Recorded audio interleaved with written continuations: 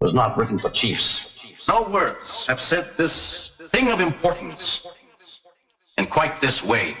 Look at these 3 words written larger than the rest, with a special pride never written before or since. Tall words proudly say, "We the people." JMess, messy mess. JMess and the AZAkels. Needn't look much more for patriotic peace in store. We're united in the states, portion unequal as our faiths. Blessed union we strive, yet have civil unrest. Dizzy spinning in circles, pointing out blame at best. Who is held accountable for innocent lives at cost? Why is it our victory is solely just not wars lost? We battle foreign nations, do we really even know why? A system of population control, where to thrive victims must die. Those in secret power won't yield up their grip. Masses panic and protest as cops shoot fast from hip. At some friggin' point, war should cease. Let's let coronavirus toll be our only lives decrease.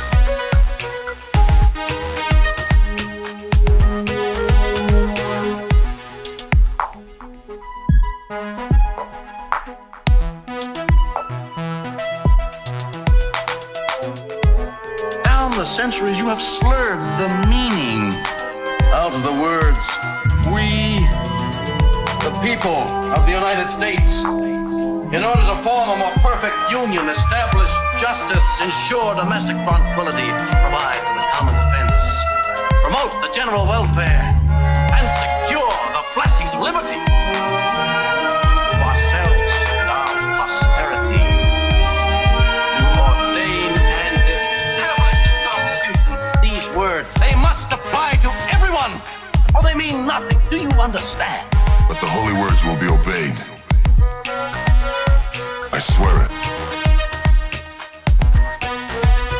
If justice is blind, so sash over their eyes. Digitize vocal sounds, protective disguise. Then gender-neutral pronouns are the tones of their race. We should judge their message, not their ethnicity and their face. Another law that should stand sturdy is literally launder money. It's so dirty. Wash your funds or soak them overnight. Maybe ban colds and flus and lose the fight. Station veterans to churches and schools. In exchange, receive housing. Buy new rules. Build tiny homes for those U.S. homeless. Then they must walk the streets and clean up the mess. Make jail cells private, thus ending gangs. Seeping double toxins direct from the fangs. Immigrants must work a 30-hour tax week. Heat up these works to empower the meek.